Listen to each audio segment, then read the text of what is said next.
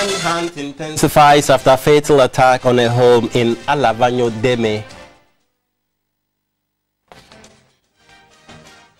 Maize production in Ashanti region threatened by invasion. Good evening and welcome to News Hour, live on GBC24 and Ghana Television.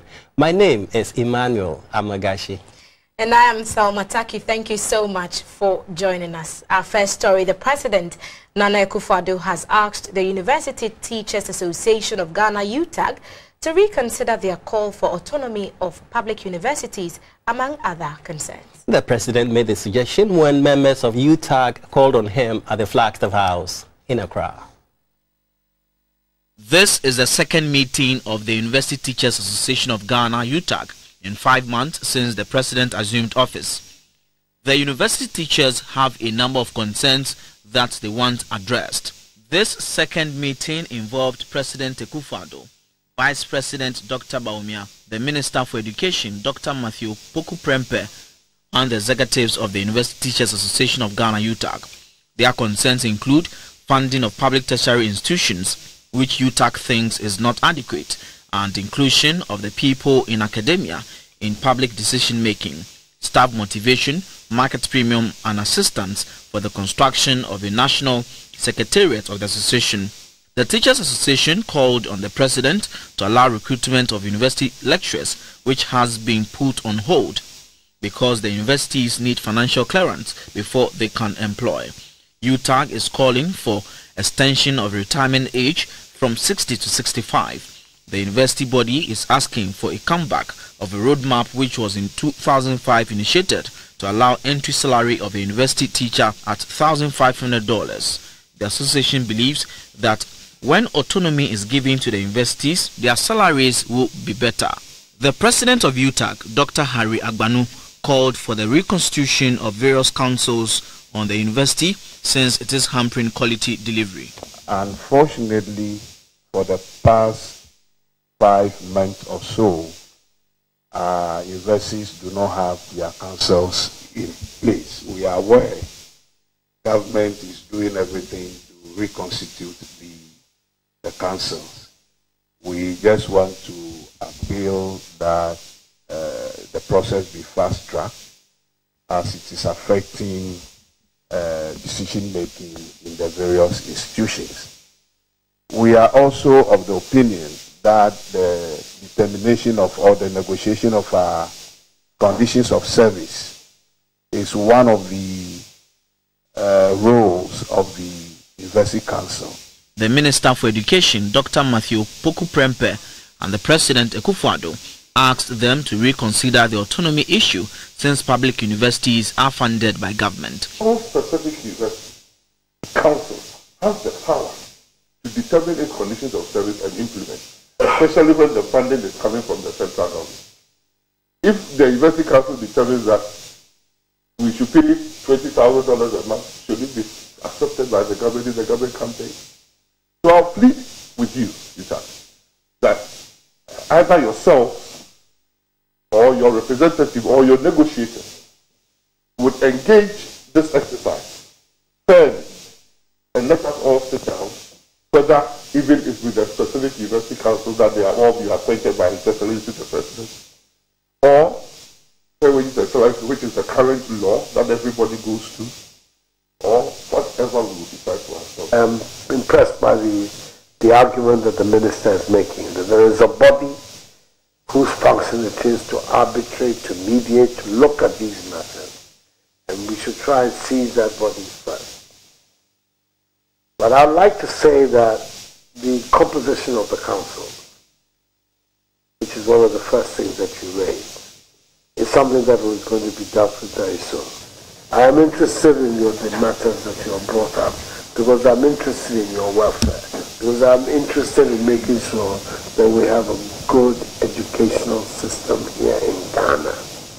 Because if we're able, in my time, to deal with all of these problems and get our educational system vibrant, have a motivated teacher force in Ghana, that's half the battle for our future secure.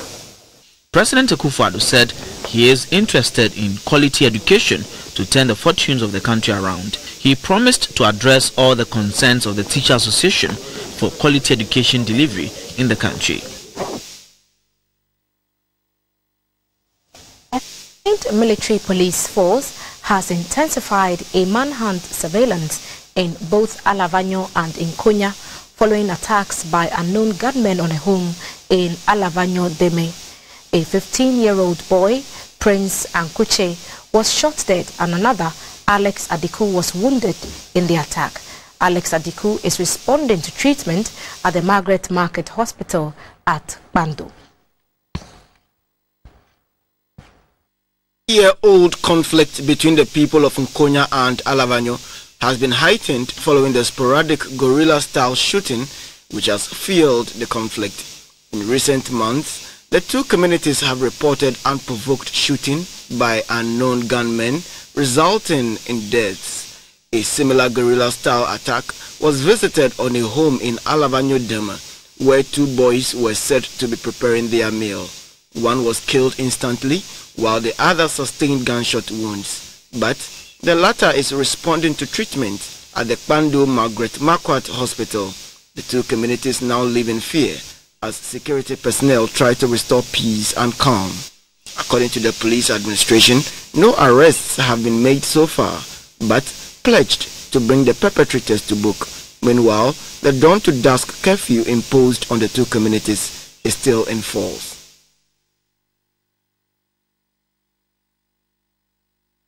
Let's now go to the Ashanti region, where maize production in the region is being threatened by the invasion of the small army worms this year. Large tracts of maize farms have been destroyed by the pests.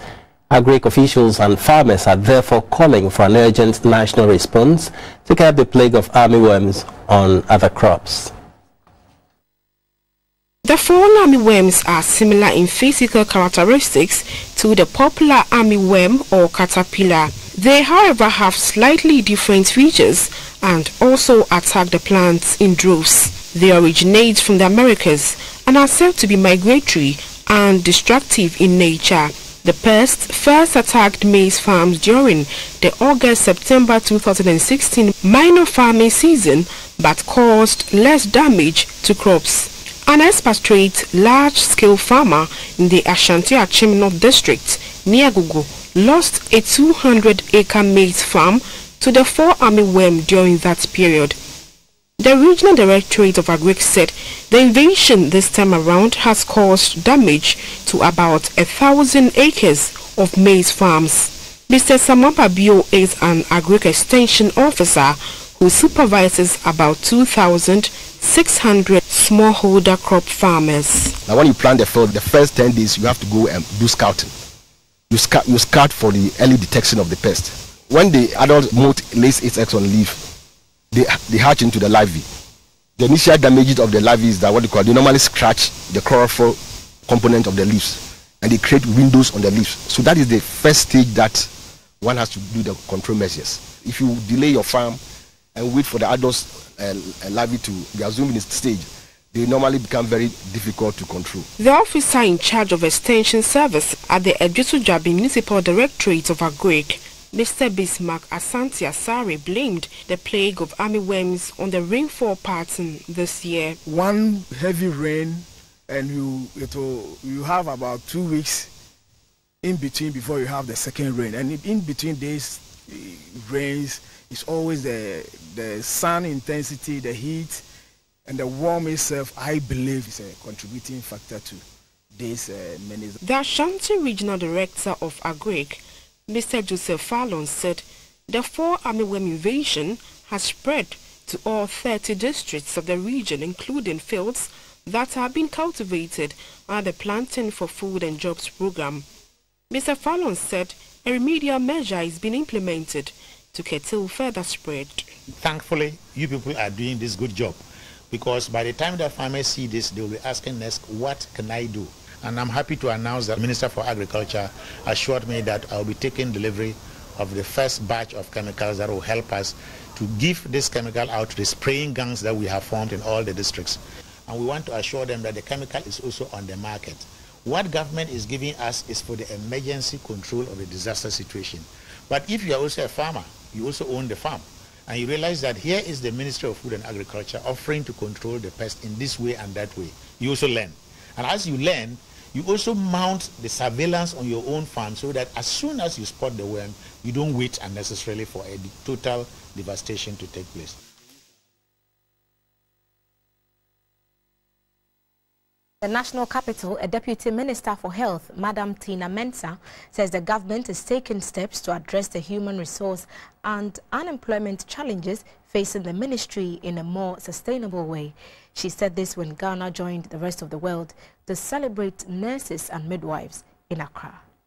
The 17th International Nurses and Midwives Day was organized in Accra with the theme Health Implications of Galamsey and the Attainment of the Sustainable Development Goals, Nurses and Midwives Acting in One Voice with Stakeholders. The president of the Ghana Registered Nurses and Midwives Association, Mr. Kweku Asante Krobia, called on government to regulate the training of auxiliary nurses whose numbers far outnumber professional nurses and midwives. In the world of work today, and as the good book states, it is the one to whom much is given, from whom much is always expected. Rather on the contrary, whereas nurses and midwives have been given less resources, meager remuneration and no job place incentives, so much is being expected of us. I emphasize that this is criminally against natural law and justice. The Director of External Relations and Communication of the Ghana Chamber of Mines, Mr. Ahmed Nantongma, says the fight against Galamsey can be won when all hands-on-deck approach is adopted. Irresponsible mining cannot be blamed on the foreigner. It can be blamed on Ghanaians. But you and I are all involved in the illegal activity. And it is you and I and our fathers and our mothers who give them our lands for mining. If we stopped and we involve the authorities, I'm sure Galamsey will be reduced. A Deputy Minister for Health, Madam Tina Mensah, assured nurses and midwives of government's commitment to fulfill its promise of providing Ghanaians with quality health care. We are taking note of the agitation of the unemployed nurses and midwives and wish to state that the ministry is taking practical steps to address the human resources issues in a more sustainable way. We call on all health professionals to exercise patience while His Excellency takes cogent steps to tackle the unemployment problem in the country. A sketch titled Rallying Around the Lamb was demonstrated. The lamb representing nurses and midwives' devotion, hard work and readiness to serve from generation to generation, giving hope to their patients, a symbol of their readiness to stand still irrespective of the challenges they encounter. 10 hard-working nurses and midwives from the 10 regions of the country were honored for their outstanding performance. Human activities have been identified as the major stumbling block impeding construction works on the Nima storm drains in Accra. Though the drain is more than 80% complete, it was revealed that some people have turned the concrete drains into their place of abode, while others smoke Indian hemp in the drain. And this came to light when the Roads and Highways Minister, Mr. Kwesi Amoakwata, inspected projects in Zango communities. Nuto Bibini Nuto has more to the story. Installed among Zango communities in the country due to the large numbers of inhabitants. The sprawling, densely populated Nima, together with Mamubi and Accra New Town, have gained notoriety for all manner of deviance due to poverty and low levels of education. The lack of proper planning of Zangos, especially Nima, means absence of access roads, a situation that makes it difficult for emergency services such as fire service to reach problem areas in times of fire outbreak. Waste collection is not part of the life in Nima. Hence, human and solid waste are thrown into the Nima Gata, which choke the Odol River, resulting in the perennial flooding in parts of Accra. In October 2015, the past government commissioned Brazilian contractors Queiroz Galvao to construct these closed concrete drains from Kaokudi Junction on the Kanda Highway through Nima and Mamobi. Though contractors have gone far with work, they had met stiff resistance as buildings close to the Nima drains had to be broken.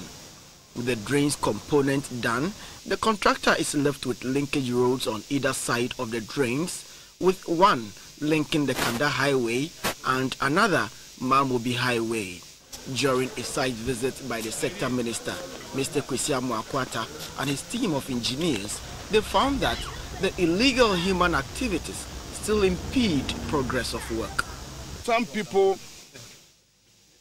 have turned this bus drain, as into a residence, and that there are people under who are living there with beds. It's dangerous. I don't know what we can do about it, because it touches on the safety of our people. The Minister for Inner Cities and Zango Development, Boniface Abubakar Sadiq, said sensitization programs with beneficiary communities is the way to go. The delayance is also being caused by the people who have taken the place as their habitat, which is dangerous, both for the contractors and also for the community. But I want to assure you, with the cooperation that we are getting from the Minister for Roads and Highways, I can assure you that all this thing will be resolved within the shortest possible time. From here, the team inspected some ongoing road projects at Medina, another Zango community in Accra. This took them through the Zango Junction, where an uncompleted overpass was inspected in order to expedite action on it. The last port of call was Medina Zango BB, where age-old drains that were being constructed were abandoned for lack of space due to reckless human settlement along the stream, a situation that causes flood whenever it rains. GBC24, Accra. The Ghana National Fire Service has inspected some nightclubs in Osu. The objective is to ascertain whether the facilities comply with fire safety measures to protect lives and property.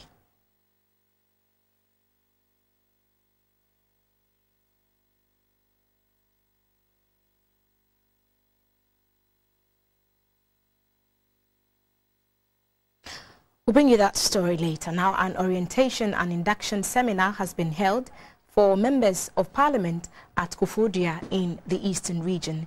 The minority leader in parliament, Mr. Haruna Idrisu, asked the MPs to be abreast of issues to enable them participate in debates in parliament. The second session of the orientation and induction seminar for members of the 7th Parliament of the 4th Republic was to deepen their knowledge in the role and functions of Parliament, parliamentary practice and procedures, and legislative processes. The seminar, under the theme Deepening Transparent and Accountable Governance, Strengthening Parliament for National Development, discussed how the MPs can effectively participate in debates on the floor of Parliament. The minority leader, Mr. Haruna Idrisu, encouraged the lawmakers to be guided by national interest and uphold their integrity at all times. Parliamentary practice, techniques, procedure and processes remains a lifelong learning activity for all elected members of Parliament. We need to deepen transparency and accountability. We need to contribute to deepen good governance, and we need to strengthen Parliament for national development through policy review and our legislative review exercise. The majority leader, Mr. Oseiche Mensah-Bonsu, said the seminar is to serve as an anchor to pep the MPs up in their daily task in Parliament. It's observed that standards are increasingly getting lowered in the House. And so we thought it's important to bring this discourse back to the front burner, and hope that by the end of these workshops, members will be better positioned to participate in the business of Parliament. The majority leader, Mr. Oseiche Mensah-Bonsu, said the seminar is to serve as an anchor to prep the MPs up in their daily task in Parliament. And the Ghana National Fire Service has embarked on a fire safety inspection exercise at some nightclubs in Osu. The objective is to ascertain whether the facilities comply with fire safety measures to save lives and property. The fire safety inspection by the Ghana National Fire Service forms part of measures to ensure that public facilities have fire certificates and comply with fire safety regulations. The team visited some nightclubs at Osu, including Hot Gossip Nightclub, Vanity Club, Plot 7, Jokers, Caesars Casino, Venus Lounge and Airpost. At Jokers Nightclub, the fire officers found out that most of the electrical cables were hanging loosely and exposed. A gas cylinder had also been placed in the kitchen.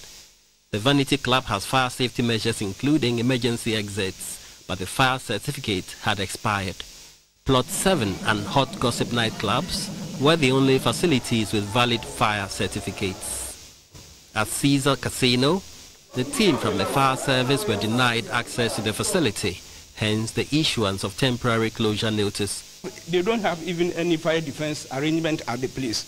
They also don't have any fire certificate, so they decided to obstruct us from doing our work.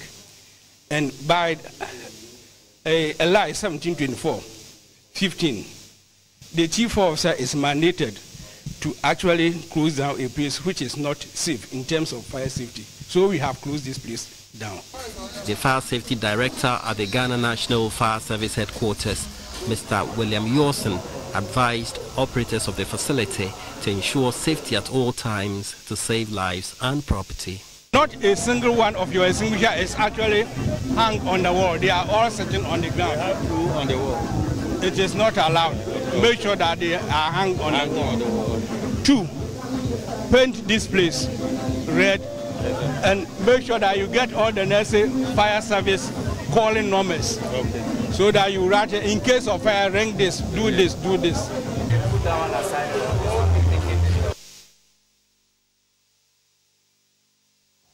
Now, a 6-member appeals tribunal panel has been inaugurated to ensure transparency and fairness in the decision-making process of genetically modified organisms in Ghana. This is in line with provisions made in the National Biosafety Act. As a member of the Appeals Tribunal. The Appeals Tribunal of the National Biosafety Authority has Professor Kwame Ofei, Pro-Vice Chancellor of the University of Ghana, as its chairman. The rest are Mrs. Grace Ama Isahak of the Registrar General's Department, Professor Albert Kojo-Kwenu of the University for Development Studies, and Mrs. Diana Brandful of SEPS. One of the provisions of the National Biosafety Act is the institution of an appeals tribunal. Among its numerous roles is to resolve grievances that may arise in the implementation of the Act, as several anti-GMO groups had raised concerns on the safe development, use, handling and effects of genetically modified organisms in Ghana. To us, it's a very great step, and it means that our work can go on. I want to use this opportunity to pledge support and cooperation of the Secretariat to the tribunal, and I hope we will work very well to serve our country. The panel pledged to work in the interest of the country, especially in the face of abuse of organisms. Biotechnology has a great promise for our country like Ghana, in the sense that, you see, we would be able through this technology to introduce and produce very productive crops. It has applications in health, it has applications in industry, it has applications in the environment.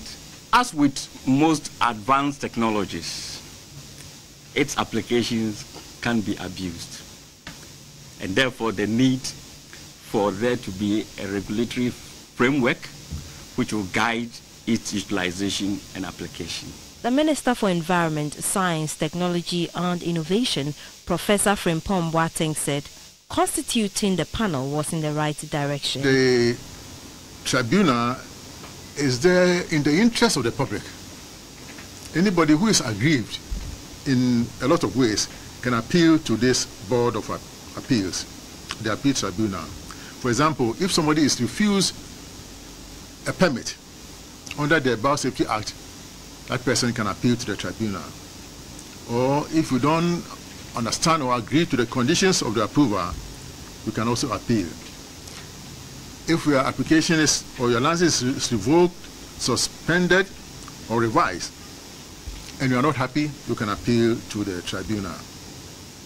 And then if your application is not given the necessary confidentiality and you are aggrieved, you can also appeal to the tribunal. The 6th member of the Appeals Tribunal is Dr. Peter Chumesi of the Kwame Nkrumah University of Science and Technology. A renowned academic and former Vice-Chancellor of the University of Ghana, Emeritus Professor George Bene, has launched his latest book titled My Time, My Nation. The book profiles Professor Bene's life history and his works in academia. Bene is an Emeritus Professor of Geography and Resource Development who was appointed lecturer in the Department of Geography at the University of Ghana, Legon in 1964. He rose through the ranks to full professorship in 1989. Professor Bene held administrative positions during his time at the University of Ghana, such as head of the Department of Geography and Resource Development, senior tutor of the Commonwealth Hall, dean of the Faculty of Social Studies, and pro-vice chancellor before his appointment as vice chancellor in 1992. He has authored over 13 books and booklets and 70 publications spanning the fields of geography, environment, land tenure and land use, population, education and public administration. My Time, My Nation is the latest of his books. The 201-page book, which is a recollection of an accomplished academic and statesman, is to inspire leadership among younger people. The book was reviewed by former Vice-Chancellor of the University of Ghana, Professor Ernest Aite. In this book, there are 15 chapters, beginning with his birth and family. And we learn through that he was born on 6th March 1934, as exactly 23 years before Ghana became independent. He was the son of a man who later became a solid character in the CPP tradition. The most interesting thing that I gleaned from this chapter was the fact that even though his father had a rather large number of children from several wives, he made it his duty to document the birth of all his children in his own records. The book presents a brief account of Professor Bene's life as a growing boy who desired to study history instead of geography and his pursuance of academic career. I thank God for keeping my brain functioning. This book, you will enjoy reading it. It is written in simple style, and it is engaging when you start reading it, because the editors have also worked hard on it, including my covenant wife. Professor J.H. Kobinan Ketia launched the book, and the first copy sold for 25,000 cedis. Now this book is here to remind us of a history, of a period of history in our time. And I recommend that you all get copies and think about what the past means for the present and how we can proceed and get what we think we need to build a great Ghana. Present at the launch were the former presidents of Ghana, other top government appointees, academics, among others. Today is Saturday, and we are back shortly with My Journey.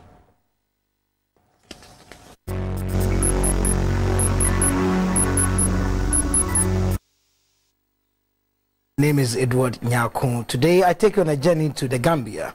There are over 3,000 Ghanaians resident in the Gambia, but half of these number went there to ensure the Ghanaians back home get kako to eat. Kako is a type of fish seasoned with salt, dried in the sun and can last for about 2 years. Let's take a look at what is happening in Ghana Town in the Gambia. The coast of the Gambia can be likened to a magnet. It does not only pull tourists from Europe but also fishermen from the west coast of Africa, including Ghana.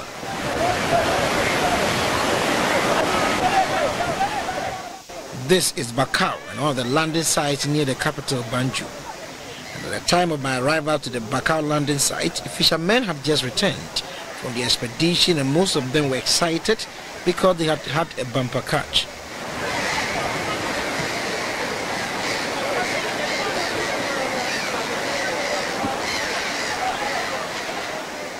The work of these fishermen do not only help put food on the tables of many a Gambian and even other nationals in the ECOWAS market, but also create jobs.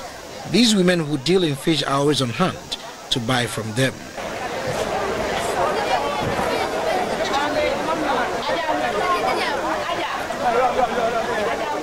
This type of fish is referred to as barracuda, and each is sold at $950, which is an equivalent of $19. And to ensure that individuals who came to the Bakau landing site to buy fish do not have to bother themselves about removing the scales or dressing the fish, these young men are always available to do it for a fee. They told me the fee depends upon the type of the fish they are working on, and the barracuda attracts a fee of about $50, which is a little over $1.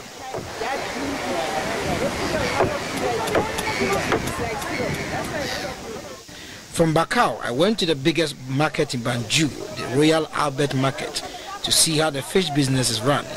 The market, which was named after Queen Victoria's husband, Prince Albert, is located on the Liberation Avenue. This is the first market built by the British colonial people. So in this colonial market, what do they sell here?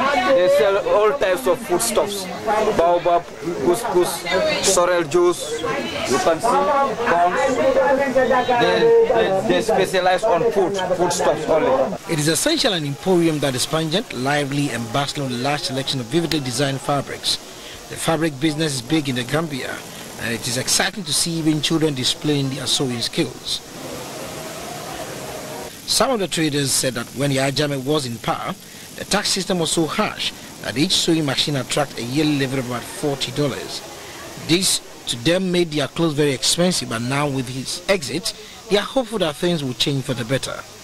The Albert Market is laid out with a labyrinth of alleys and hundreds of rickety stalls and purpose-built shops.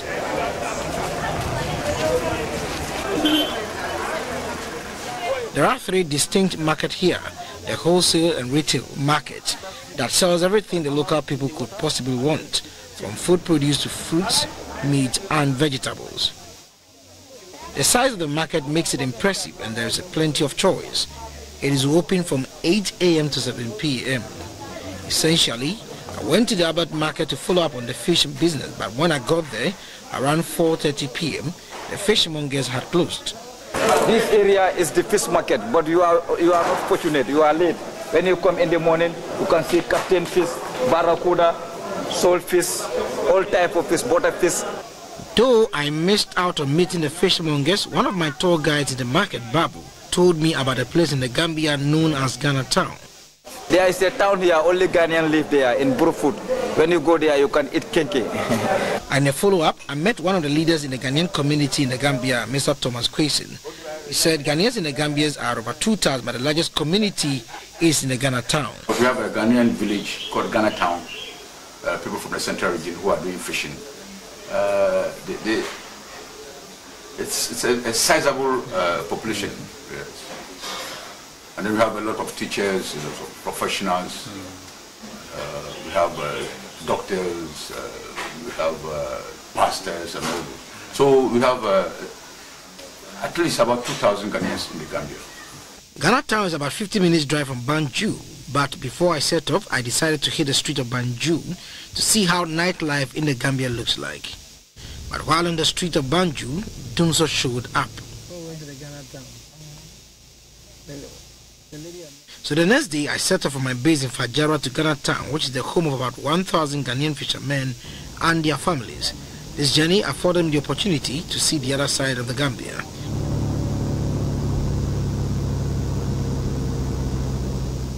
I observed that in the Gambia, vendoring fruits such as orange is done by men and not women as it is in Ghana.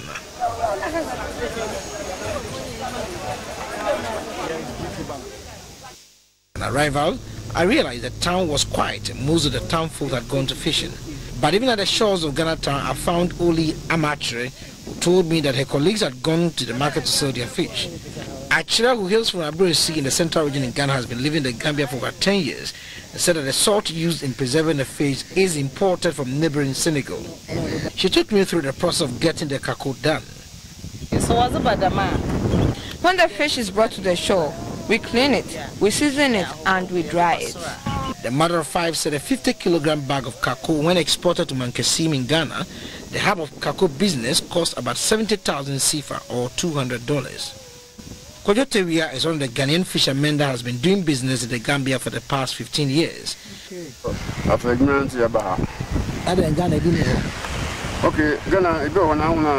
We came to Gambia because these type of fish can hardly be found in the Ghanaian water. Just beside Kojotewia were two teenagers, Priscilla and Imu, whose parents are also into fishing. Priscilla, who used to stay at Caprice in Accra, came to the Gambia in February 2017. Both shared their dreams with me. What class 6? What class 6? I am in class 6 and I want to be a lawyer. I want to be a pilot. Actress said one of the challenges facing Ghanaians in the Gambia is a resident permit, which attracts an annual fee of about $50. And this was corroborated by other Ghanaians resident there. Getting a residence permit was difficult, but it has been addressed. If you don't have your ID card, you will not be able to cash your money. And without your ID card, even when you walk on the streets, immigration will be out looking for your ID. If you don't have it, you will be locked. Even first, you will be beaten and put behind bars. But the ability of these fishermen to stay longer on the sea to do business is largely dependent upon the affordability of the premix fuel. Later for diesel is $46, and petrol is $47. 47. And how much? It's like $1. Unlike Ghana, where fishermen go to fishing and their catch are usually full of polythene bags, the story is different in the Gambia. The beaches are clean, and this is attributed to a ban placed on polythene bags by the former president of the Gambia, Yahya Jammeh. And in order to be abreast with development back home in Ghana, Amachere told me she has bought a decoder that enables her to watch television channels from Ghana, and this includes Ghana Television. From Ghana town, I came back to Banjul, but I realized that Gambia's contribution to the supply of kakao to Mankasim, which is the hub of kakao business in Ghana, cannot be underestimated. Though there is no comprehensive studies done to show how much Ajuachere and Kojotewia have contributed towards the running of the kakao business in Ghana, it is obvious that these men and women at the Mankasim market largely depend upon them to make a living. Edward Nyakum, reporting from the Gambia.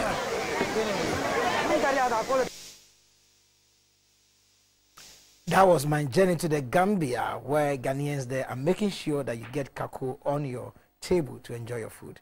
Have a good evening.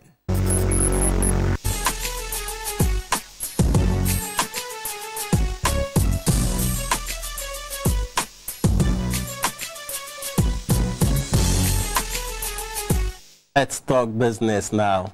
The Standard Chartered Bank has pledged to bolster government's effort to make the economy vibrant. The managing director of the bank, Mrs. Mansa Nete, who called on President Akufo-Addo at the Flagstaff House, said the bank has set up an SME department to support small businesses to expand. Director of Standard Chartered Bank Ghana, Mrs. Mansa Nete, and her team were at the Flagstaff House to assure the president of the bank's readiness to support government. The bank is listed on the Ghana Stock Exchange with the highest priced stock. Standard Chartered Bank currently has close to 30 branches and more than 50 ATMs across Ghana with a staff strength of more than 1,000. According to management, the bank is committed to building a sustainable business in the long term in Ghana and will continue to uphold high standards in corporate governance, social responsibility, environmental protection, and employee diversity. The managing director of the bank, Mrs. Mansa Nete, is the first female to steer the affairs of the bank in its 120 years of existence. We've carved out a special unit, mainly because of the importance of the SME sector and the development of the economy. So it's an area that we're looking at it. And also with regards to the ratings advisory, that's an area that we focus on as well, and we advise the Ministry of Finance on. We have actually had some good news today, straight from the press. Dr. Bahumi, I don't know whether you've heard about it, about Fitch upgrading the outlook of Ghana from negative to stable. So yeah, these are the areas with which, so we're very glad to, congratulations on that, and I'm very glad to be taking over at this point. The President, Nana Akufo-Addo, asked the bank to roll out products that will help boost the country's agricultural sector. Well, it's not going to be possible unless we have a very progressive mindset and attitude on the part of those who hold the money in our country. Buying paper and investing your money in paper, I'm sure it looks good on the balance sheet, but it doesn't do too much for the development of the country's economy. And all of us should agree that that has to be the real goal, because in 10, 20, 30 years' time, for the banks to find itself still a viable entities because it is part of an expanding, growing, and flourishing economy. And it is these two areas, principally, that are going to be responsible for that development. He gave the assurance that government will create an enabling environment for business to thrive. You've come at a very exciting time in the history of our country, and a challenging time in the history of the banks. Banks all over the world have been going through major problems, and how to reposition oneself and try to master the events of a very unstable and uncertain world economy. It's not been easy. It will not be easy for you in Standard Chartered, but if you've had the capacity to get this far, no doubt that you'll have the capacity to master the environment as well. The President said his administration is ready to partner with business. Still in business, members of the Nigerian business community in Ghana have appealed to government to reconsider the $300,000 mandatory equity required by prospective foreign investors who wish to operate in the country. According to them, the waiver stipulated in the Ghana Investment Promotion Center Act does not augur well for business, as Ghana hopes to deepen economic ties with the rest of the world. They made this request when they paid a courtesy call on the Vice President, Dr. Mahamudu Bawumia, at the Flagstaff House in Accra. The Nigerian business community delegation were at the Flagstaff House to congratulate the present administration for assuming office. They commended government on some policies announced to make the economy more business-friendly. The delegation, led by the Nigerian High Commissioner to Ghana, Mrs. Adebunke Sonaike Ayodeji, including chief executives of Nigerian banks operating in the country and some other Nigerian captains of business. Mrs. Sonaike Ayodeji also commended government for its Planting for Food and Jobs initiative and said her country is ready to partner with government for mutual benefit. We wish to reiterate our full commitment to the economic policy of the government of President Akufo-Addo. The request for the courtesy visit is to assure Mr. President, through you, sir, that Nigerians doing business in Ghana will work positively with the present administration in achieving all the laudable economic goals set out. The Vice President, Dr. Mahamudu Bawumia, reiterated government's commitment to making the Ghanaian economy business-friendly and also facilitate the deepening of the ECOWAS integration process. He said bureaucracies will be streamlined for smooth operations of businesses at the country's port. Everybody wants to be business-friendly for good reason. So we want to also be business-friendly. And so we want to make sure the tax environment is very conducive to businesses. We want to make sure the bureaucracy is taken away. One of the areas we are looking at, which next week we are having a really major conference on in Ghana, is the ports. Anybody doing business in Ghana that has interaction with the port will know that it may not be the most business-friendly port that you will meet. I mean, it's not the only one in the continent, but I think that we have to make strides to do exactly that. Nigerian investment in Ghana spans across aviation, oil and gas, banking, finance and telecommunication, among others.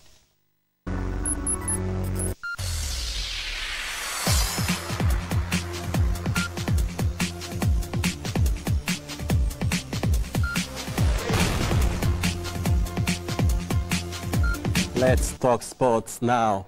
The remains of the president of the Ghana Amateur Boxing Federation, Mr. Gideon Quartey, has been laid to rest in Accra. The 51-year-old boxing administrator died on Wednesday, March 15, 2017. Hundreds of well-wishers from all over the country converged on the forecourt of the La Trade Fair Center to pay their last respects to the man who had great passion for boxing in the country, the late Gideon Quartey. The late Gideon Quartey was the pillar in the development of amateur boxing in the country for many years. His dedication to building the game in Ghana will forever be on the minds of boxing lovers. In 2003, Gideon started the Dade Boxing Gymnasium Club at Laboni. Through this medium, he discovered and nurtured many talented boxers from many regions of the country.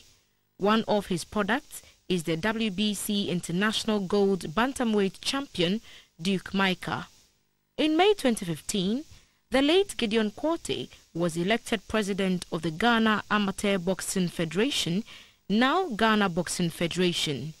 He was the vice chairman of the federation for more than 2 years, under the chairmanship of Ambassador Ray Kwaku. The late Quartey was also the chairman for the Greater Accra Amateur Boxing Association for more than 5 years. In the early hours of Wednesday, March 15 this year, Mr. Quartey passed on after complaining of heart pains.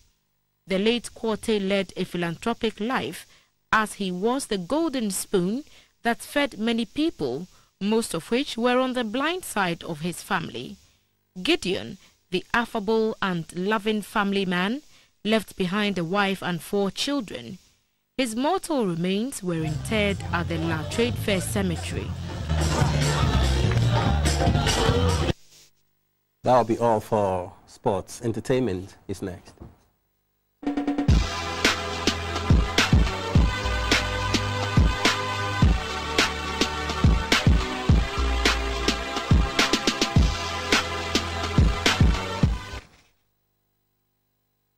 Ghanaian contemporary highlife artist known as Bisakede has been appointed as the ambassador for tourism in La Côte d'Ivoire. Bisakede, without knowing how much he is worth to the Ivorians, has been honored as a tourism ambassador. According to the citizens in La Côte d'Ivoire, Bisakede's music is the only music they listen to aside their usual francophone style, and having him in their country means so much to them that they wish he never comes back.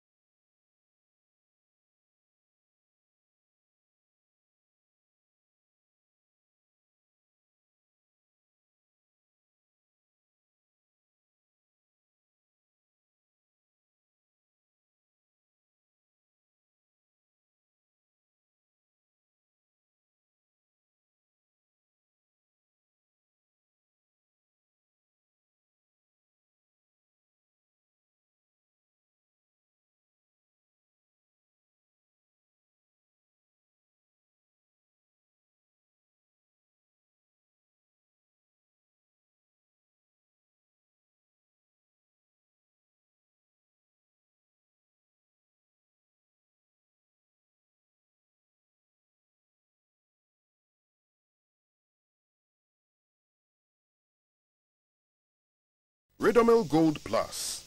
Spraying technique. Spray your cocoa pods with Redomel Gold Plus to protect your harvest from black pod. To get a good harvest, you should use Redomel Gold Plus every 4 weeks from the start of the rainy season until September. The best time to spray Redomel Gold Plus is early in the morning before 11 a.m. Later in the day, the change in wind direction may blow the Redomel Gold Plus away from the pods and pollute the person spraying. Spray the Redomel Gold Plus onto the cocoa pods. Spray each pod from the top of the tree to the bottom of the tree. When you have sprayed all the pods on the tree, move on to the next tree until you have sprayed all the trees on your farm. Remember to use 150-gram sachet of Redomel Gold Plus per each tank full of water and 6 50-gram sachet of Redomel Gold Plus for every acre of your cocoa farm. Keep watching the weather reports and I'll see you same time right here only on GTV.